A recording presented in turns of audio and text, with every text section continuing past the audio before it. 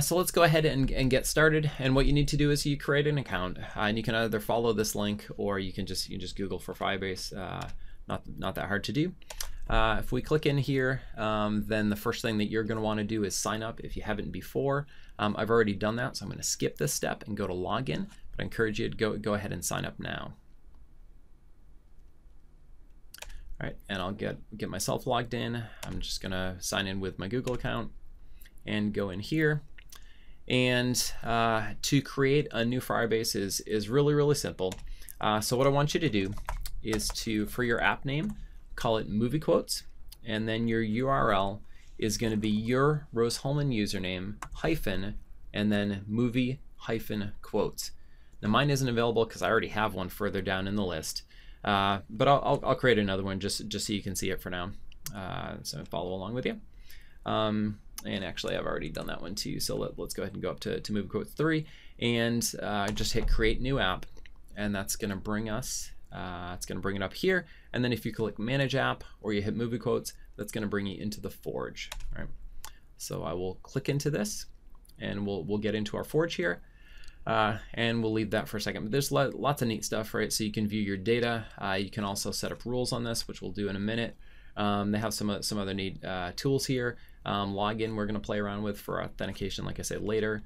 You can host your own web page that manages the data here, and some more stuff for authentication. So pretty nice. All right, and you'll notice, like I said, Tyler's username is showing up in a lot of this, but please do change it to your own.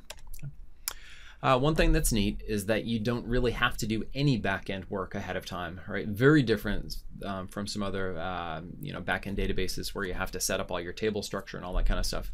We need to do zero. So let's get started. We're actually going to start in with adding some hard-coded data just to save you the data entry of having some movie quotes to start with. We can go ahead and import this data right into our Firebase app. So if you click on this will let you download a JSON file that when it's time to use it, you can go ahead and click on the import data button here in your app, and it'll just have you navigate to there. All right, so go ahead and do that right now. So once you click that, you probably got a message about it overwriting your current data, which you didn't have any, so no big deal. And we go in here and we see that we get quotes. So what you're seeing here are 6 different quotes. These are auto-generated keys that are essentially time-stamped. I'll talk more about it later. And for each one of these keys, we have a value, and a value is the actual movie quote object itself that's made up of a movie title and then a quote from that movie, right? You can add, delete things. You can scroll into them. If you click on one of these guys, it'll actually bring you. It'll sort of navigate just to that part of the path, and then we could see the movie and the quote in there. And you could make changes if you want. You could add them. You could delete them. Do whatever you want there. Okay. So that's about it. Let's go ahead and put in some rules. So this is some very simple rules that specify the format of the data. Again, we're not worrying about that too much right now.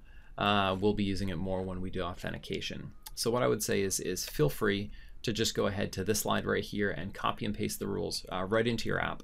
And they're actually working on a tool that actually simplifies some of this stuff right here. So Bolt you can run from the command line, but they're actually working on getting that integrated into the UI. So pretty neat stuff.